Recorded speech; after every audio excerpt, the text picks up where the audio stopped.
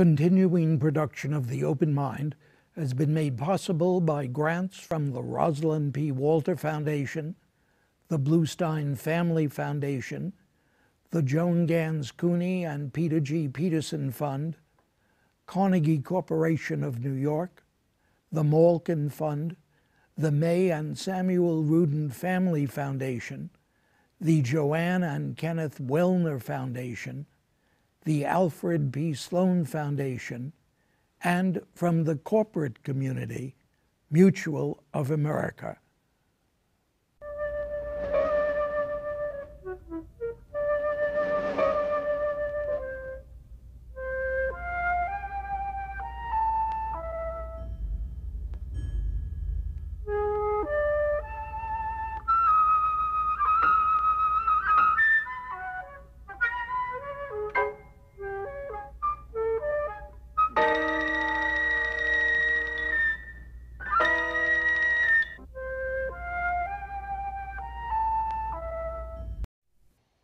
I'm Richard Heffner, your host on The Open Mind, and once again today, indeed for the 36th time over the past 3 decades, my guest, without question, one of our nation's most noted free speech, free press, First Amendment advocates, is Floyd Abrams, whose new Yale University Press book, Friend of the Court, On the Front Lines with the First Amendment, is a simply stunning collection of his brilliantly written commentaries about free speech issues from over the years.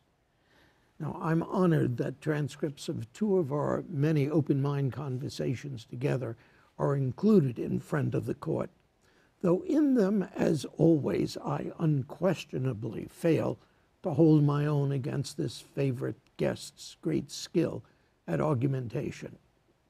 Now, I would suggest, of course, that's because I have an open mind, while he is a free speech absolutist. Now, in his book's acknowledgments, Floyd Abrams warmly credits, quote, the sufferance of his partners and generations of associates at Cahill, Gordon, and Rydell, his distinguished New York law firm, who, he writes, have been subjected to these sometimes changing views over the last 4 decades or so. But I would begin today's conversation by asking my great good friend and guest just how his views have changed. I, for one, haven't noticed. Floyd, how have they changed? I know that this new book about you, Floyd Abrams and the First Amendment, title Nuanced Absolutism, written by Ronald Collins, makes you nuance. You've always seemed to me to be very absolute. I've never been absolute, not even on this program. Stop kidding me. No, it's true. It's true. Look, I've always believed in libel law, privacy law, copyright law, national security laws, all of which are in tension with the First Amendment, and all of which live aside the First Amendment. The question, the repeated question in my view, is the reconciliation of those other values and the degree to which you take First Amendment or free speech interests seriously enough. But I really don't view myself as an absolutist. As Professor Collins used the word nuanced may suggest. And my views have changed. Well, there is an essay in there in which I mention in passing that I've supported the Patriot Act when it was adopted. So I did, and I still think some of the elements in it were well advised and indeed necessary. You want to list them? Well, sure. The Patriot Act was basically, if you remember, sort of sold to us as most of all needing an updating, involving an updating of certain national security requirements. For example, not needing a new warrant every time somebody threw away a cell phone and started a new one, because when the old rules were adopted, every phone you needed a separate warrant for. And I thought then and now that, that was an appropriate update. I was also very, as a later essay there shows, very dependent on the fact that there were certain sunset provisions in the Patriot Act, which would require that elements of it did not continue unless they were reinstated, as it were, or readopted. Too many of them were. I mean, in an emergency, I think it's appropriate to try to take emergency actions. But I think as we see with the revelations about the degree to which one section, Section 215 of the Patriot Act, has been used as a basis for a more pervasive NSA scrutiny of the American public on their telephones than need have been required by the Act, that, I think we need something new now. But in any event, I'm not just in favor of that law, and my views have changed on libel law. I didn't have such firm views, really, except that New York Times versus Sullivan, the great protector of the press and of free expression, was a great idea, a great concept, and still is. But whether we ought to have ways to try to find a mechanism for someone falsely accused, but who cannot prove actual malice, saying something you knew wasn't true or suspected wasn't true. One of my speeches deals with that notion of trying to find maybe a declaratory judgment way, a way to get a court to issue some sort of statement that such and such wasn't true. But I think I have always been open to those sorts of changes, amendments, but not big time amendments to the First Amendment. But all this give and take, all this nuanced willingness, how does that conform to what you've said to me so many times at this table? Dick, remember, it says no law. Congress shall pass no law.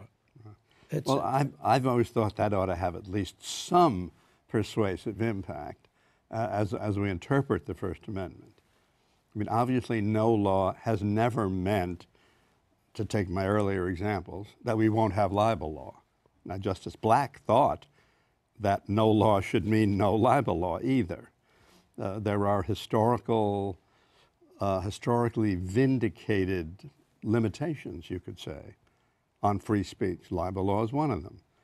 But we try to reconcile the free speech interest with the saved reputation interest by essentially making it really hard for someone who sues, particularly a public figure or public official, really hard for that person to win, but not impossible.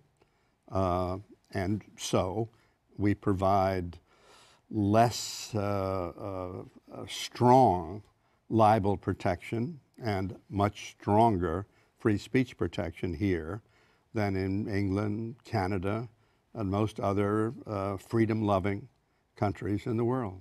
So that's what the nuanced really comes from. Right. I mean, what Professor Collins focuses on in part is that I have tried in some cases to try to establish the propositions that in certain areas speech is either truly absolutely protected or all but absolutely protected. For example, telling the truth about a public official in the course of his or her public duties.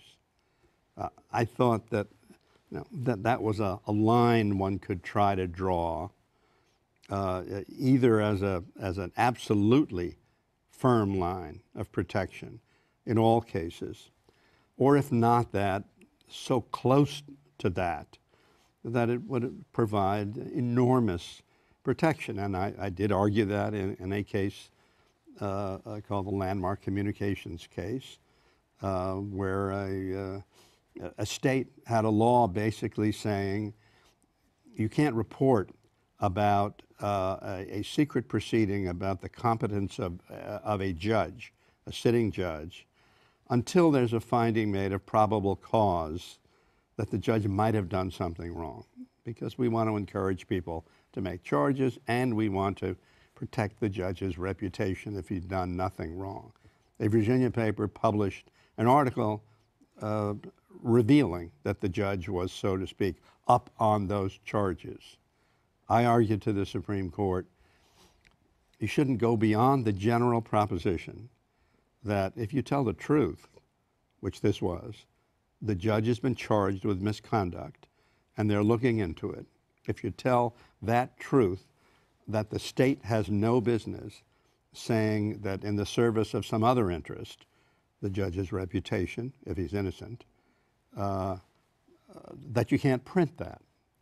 And the court did not say quite that. It certainly went very far down that road, and it has to with the identification of rape victims, accurate recitation of the identity of a person that asserts that she or he was a rape victim, that it would take an enormous interest, public interest, to overcome the general proposition that when you tell the truth about something, you shouldn't be in trouble.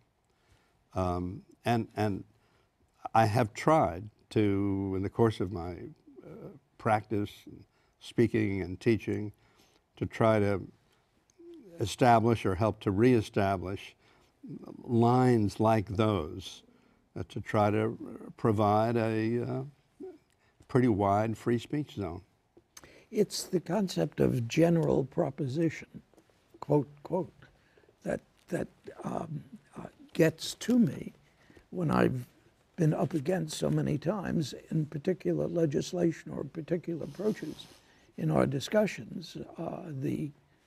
What does it say? It says Congress shall make no law. One of the very, very interesting points among so many others, Floyd, at the very, very end, the last paragraph of your book, you write, one of the oldest of all political observations is that where you stand depends upon where you sit. And I wondered whether that's as cynical a proposition as it first strikes me. I mean, there is a level of cynicism in it. There's also a high level of truth in it. So those two do go together. They often do. They often do.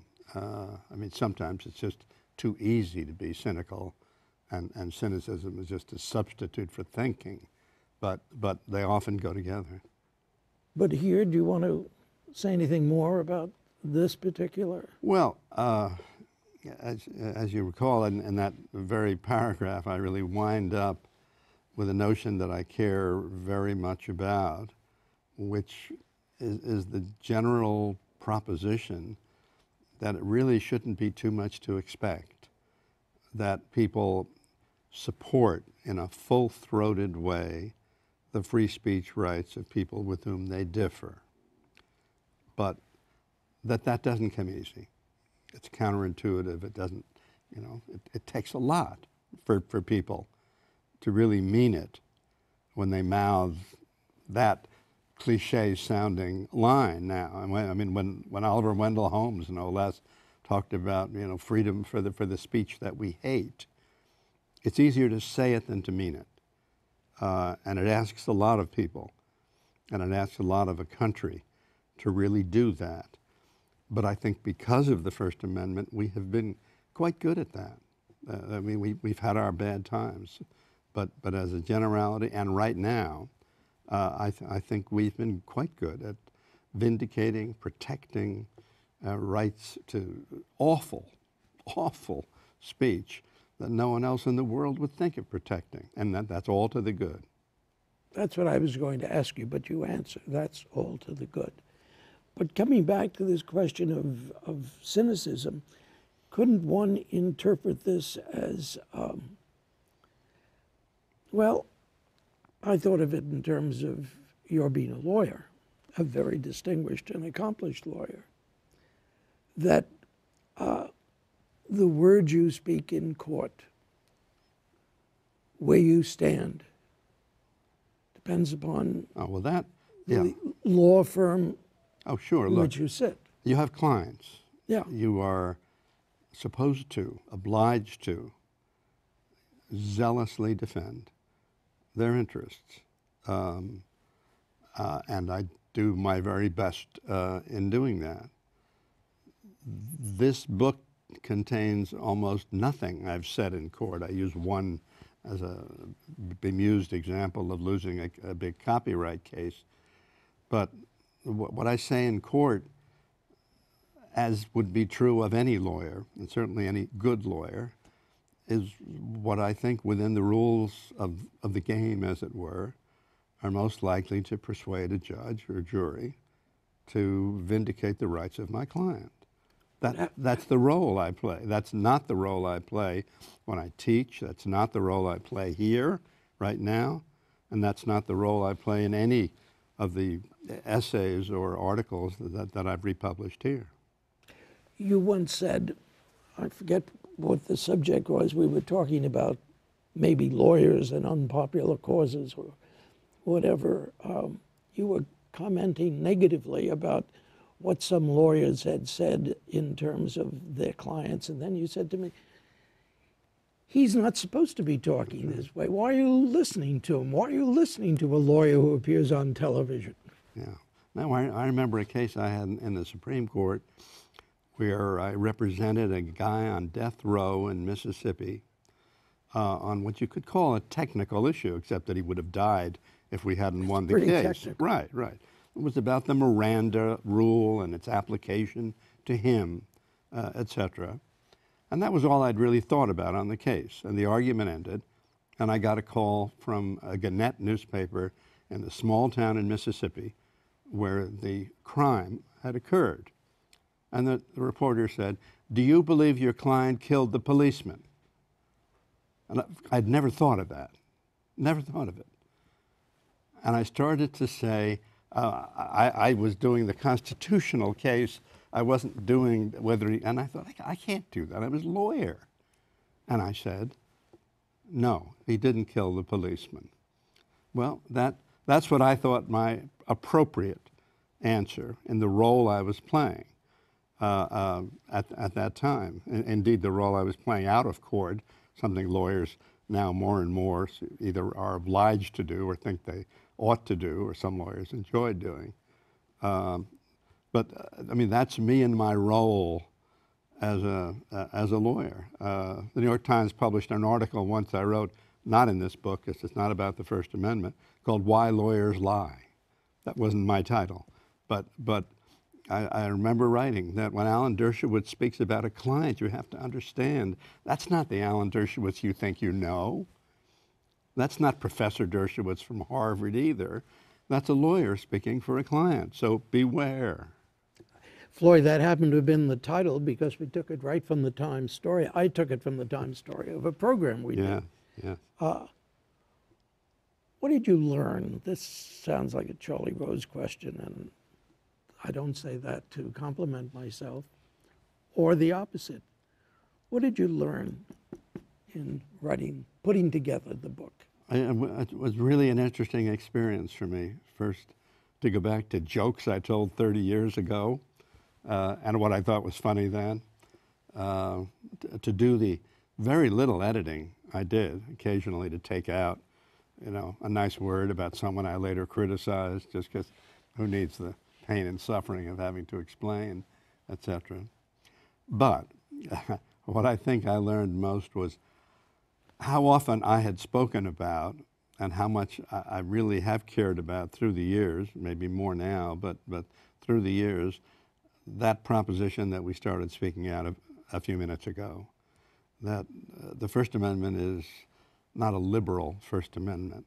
It has to be an across the board one, and we have to support it whether or not we care for or appreciate or think there is any validity to the speech that is at issue. And again, that's very easy to say.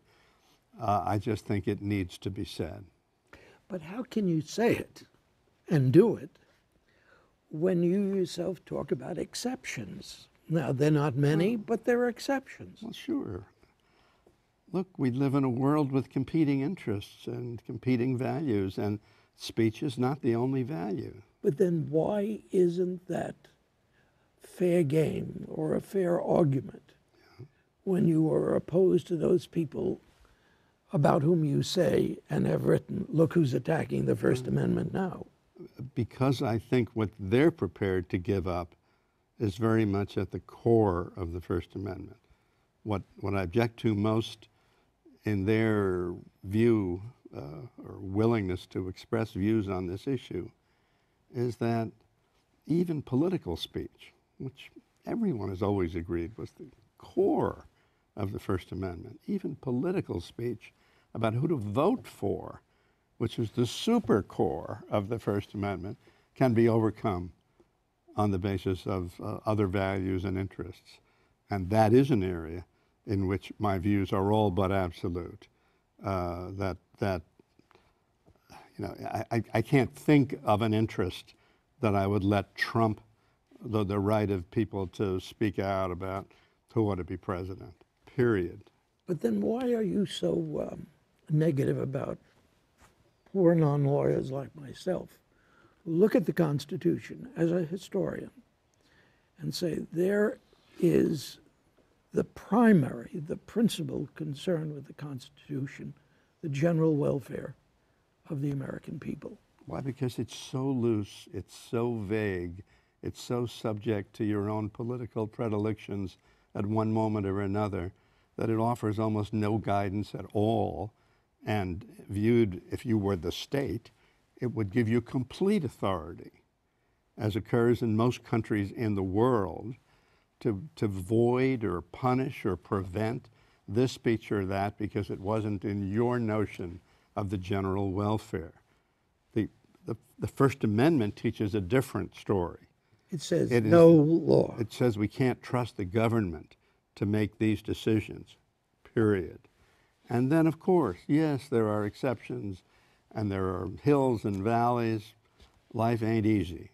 But we know at least what the general terrain is because we have the First Amendment. Are you taking an oath now that you will never again say to someone, hey, look at the Constitution, did you see what it said? No law. No. Congress shall pass no law. Not one that you and I can agree upon. Not at all. The fact that it says no law is relevant. It's not, you don't throw it away because you have your own notion of what the general welfare is. The fact that it says no law means how important that those values are that are part of, that were the cause of drafting the First Amendment. That level of concern about governmental involvement, not to say control over speech. Got it? No, Floyd. No, I've got it perhaps, but I throw it away. Floyd, once you said on the program, I don't know how many years ago, talking about First Amendment cases, you said something like, they're going to bring it, better bring it soon, because the court is moving in a different direction. What about the present court? I would say it's moved back. How come? As a long-term prediction, I was wrong. How come? I think the reason is that conservative intellectuals have discovered the First Amendment. As a tool? Well, we all think of it as a tool in a way. I think what happened is that a series of issues arose in which conservatives started to think we should be able to have our speech protesting around abortion clinics. Commercially oriented speech, campaign finance cases. And they've found themselves again and again quoting from Justice Black and Justice Douglas. They found themselves writing and sort of living intellectually in the free speech rhetoric and hopefully reality of those great liberal jurists of the past. And so we get to a point now where when, you know, people protest, say outrageous things outside a funeral of a dead American soldier, that he deserved to die because the U.S. is too soft about gays, and by an 8-to-1 vote, think of it, an 8-to-1 vote, the Supreme Court says that's protected speech because the commentary about gays is protected under the First Amendment. Wow. Now, that would not have happened 25 years ago, I believe. Certainly wouldn't have happened when I was in law school, much more than 25 years ago. Is that why then so many of the cases that you're taking up now are argued on free speech terms? I can't put it that way. I mean, I'm probably retained because someone thinks I can persuade the court. You can pick up that argument. Terms, so I can't say I made it up or anything. But it is true that there has been a very expansive reading of the First Amendment by this Supreme Court, and much more so than I. But that First Amendment scholars, real scholars, not me, thought would happen, and that's because I think we've had this range of cases to come up one after another in different areas, and the court, again, there are exceptions to this, but the court has taken a very broad view of the First Amendment. Well, Floyd Abrams, it's been led there by none other than my favorite guest. Thank you again for joining me on The Open Mind. And thanks to you in the audience. I hope you join us again next time. Meanwhile, as another old friend used to say, good night and good luck. And do visit the Open Mind website at 13.org/openmind to reprise this program online right now, or to draw upon our archive of 1,500 or so other Open Mind and related programs. That's 13.org/openmind.